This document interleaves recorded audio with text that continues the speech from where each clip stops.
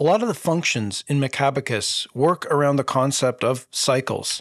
For example, we have a font color cycle and a fill color cycle here. Let's move up to the title and focus our attention here.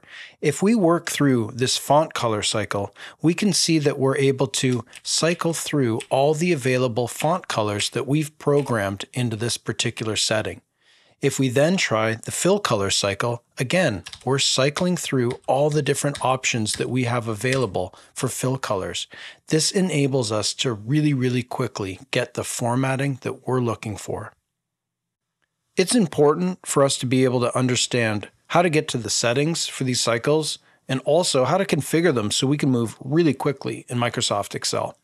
Let's go up to the Macabacus section of the ribbon and click Settings and then Configure. We're just looking at colors, so let's look into the colors section on the left. We can see here that the font color cycle is right at the top, and then the fill color cycle is next up.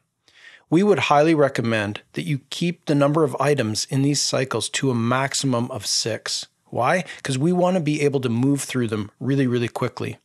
Another great tip is to put all the items that you're going to use the most right at the beginning of the cycle. That's so that you can get to them super fast without executing many keystrokes. As we start experimenting more with Macabacus, we're going to notice that these cycles come up in so many locations. At the beginning, we might just use the default settings that are embedded in the software.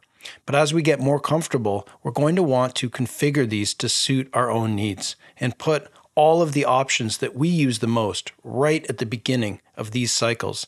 That's going to be the key to us working faster and more efficiently in Excel and just getting more done. If you're enjoying these tips and would like to see more of our content, please like and subscribe to the channel. Thank you so much for your support, and we'll see you soon in the next video.